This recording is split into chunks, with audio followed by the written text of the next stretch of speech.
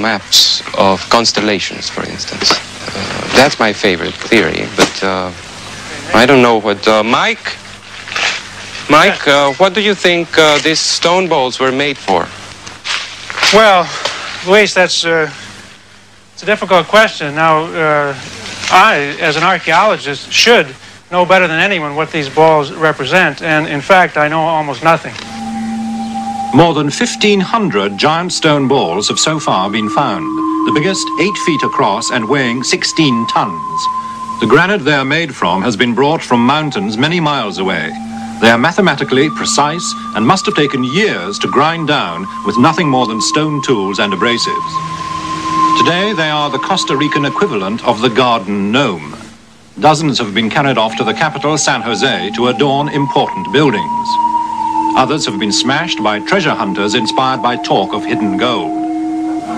But many still lie half buried in the jungle and banana groves, where an unknown people placed them in a forgotten era. In half a century of painstaking work, not one real clue has emerged to explain the giant stone balls of Costa Rica. As you can see, we know nothing about the stone spheres. They remain and will remain for many years to come a very true mystery.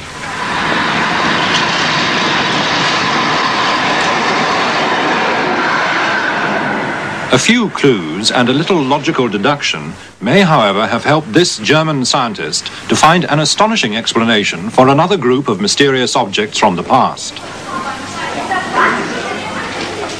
Dr. Arne Eggebrecht, director of the Hildesheim Museum, took us to Munich, to an exhibition of treasures from ancient Iraq. There, modestly displayed, are 3 relics from old Baghdad.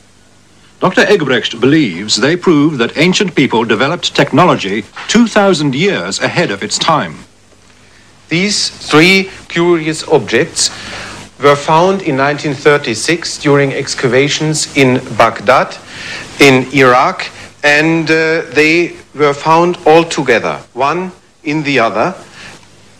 Now, here you have first of all a ceramic pot, and in this pot was put this copper cylinder, and in this copper cylinder again this iron rod was found.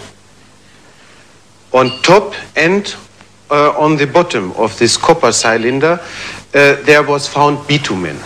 And if you take all these things together, this can only mean for a scientist that you have here an electric cell or a battery.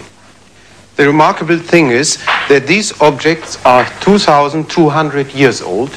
That means 2,000 years before electricity was invented in Europe, in Italy. In this experiment, part of an Iron Age fort is recreated in northern Scotland.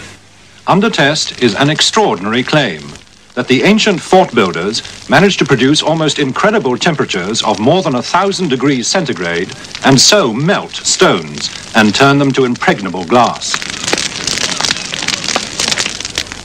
With American Richard Brinkerhoff, we walked on the very lintels of a great stone circle to investigate his theory that Stonehenge was an observatory. And the rude man of CERN may, after many centuries, yield up his true identity.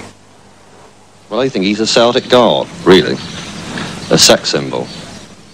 We did have one girl that was been married for about 7 years and hadn't managed to have a child, so we told her to go and sit on the giant. Apparently, you were supposed to sit up Louis and knickers off. I don't know whether she did that or not. But the next spring, she was pregnant. I look at him every day. I think he is a sex symbol because he does wonders for me.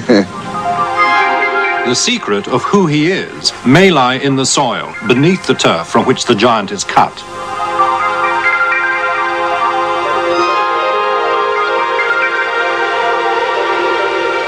Our tests, using the latest scientific techniques, reveal that the giant, who looks like this today, may once have looked like this. The clue to his name and date lies in the line under his arm. A mystery of the third kind is something where we just haven't a clue. It's absolutely unaccountable. If they exist, psychic phenomena would be mysteries of the third kind. However, some events are so strange that they seem like mysteries of the third kind, with no rational answers. But perhaps we can provide some clues. What would you think if this sort of thing happened to you? I was coming up this road, I was coming north, I was just about a block away, when all of a sudden a fish fell right to my right hand, the left-hand side of the car. I saw the fish fall out of the sky, and I kept driving. I was very amazed, and when I got here, at this location here, the yard was just absolutely covered with fish. And I was amazed. I stopped, and just about that time, other people started getting here, and everybody was just amazed at the whole thing and just couldn't believe it. They couldn't believe that the fish had just dropped out of the sky. We heard something thudding against the umbrella, and when we looked, to our amazement, it was a shower of frogs, and they still were coming from the skies. There were hundreds of them. Our umbrella was covered, all our shoulders were covered, and as we looked up, we could see them coming down like snowflakes. We happened to be in the dining room. First of all, we heard this terrific clatter. It was an awful noise, wasn't it? Yes. We rushed out and went down into the garden, and presently a load of broad bean seed came over, and we both ducked. Ducked down because they're fairly big, broad bean seed. And then you got a little bit annoyed about it, didn't you? I turned round to the wife and I said, well, this is bloody silly. I couldn't help it. Looking around, we found they were in the middle of a shower of hazelnuts coming from the sky. And they were dropping on the cars, falling in the gutter, and I should think there would be as many as we saw, about 350 of them. It was very clear, and the sky was blue, and there was one small cloud there, but there was no aeroplanes or anything like that about for them to come down from there. How they came and where they came from, I have no idea, but I have thought that it might be a vortex that sucked them up, but I don't know where you suck up hazelnuts in March.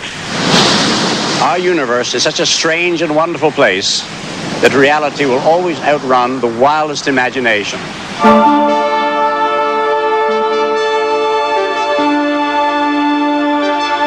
Coming next, the start of this evening's Discovery Showcase, which follows the crew of the most advanced passenger liner in the world as they sail from Barbados to Mexico.